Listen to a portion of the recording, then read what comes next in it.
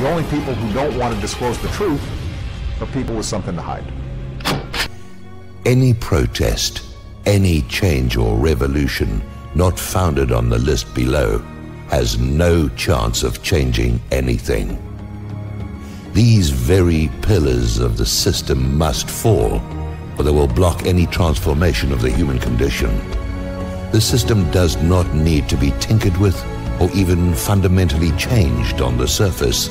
The whole bloody lot must go, starting with an end to creating money out of thin air on computer screens and charging interest on it, the fractional reserve lending.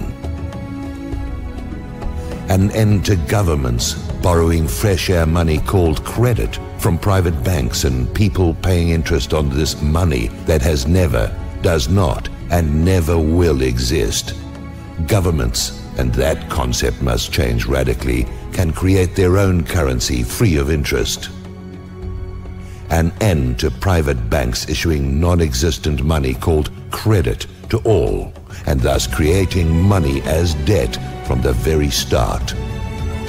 An end to casinos like Wall Street and the City of London betting mercilessly on the financial and commodity markets with the lives of billions of people around the world.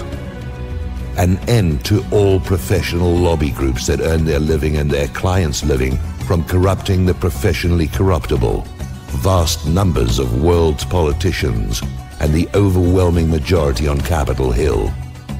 An end to no contract government in which mendacious politicians can promise the people they will do this and that to win their support and then do the very opposite after they have lied themselves into office. An end to the centralization of power in all areas of our lives and a start to diversifying power to communities to decide their own lives and thus ensure there are too many points of decision-making for any cabal to centrally control. That is just for starters. What good will come from rearranging the deck chairs on the Titanic? None. The banking system as we know it does not need to be changed. It needs to be gone. It is a criminal activity based on fraud, extortion, and, through its effect, on worldwide mass murder.